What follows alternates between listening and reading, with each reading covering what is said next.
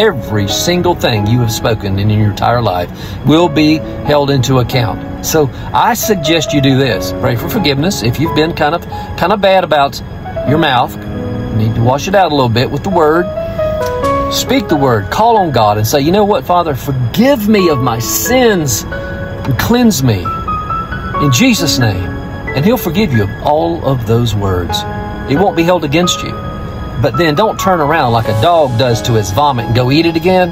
As gross as that sounds, that's exactly what some people do. Turn into a dumpster mouth again. Listen, I appreciate you. I really do.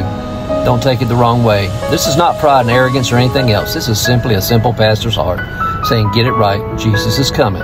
Stop, drop, and roll. We'll never work in hell. Remember, what's in the heart is going to come out of the mouth. Have a blessed day.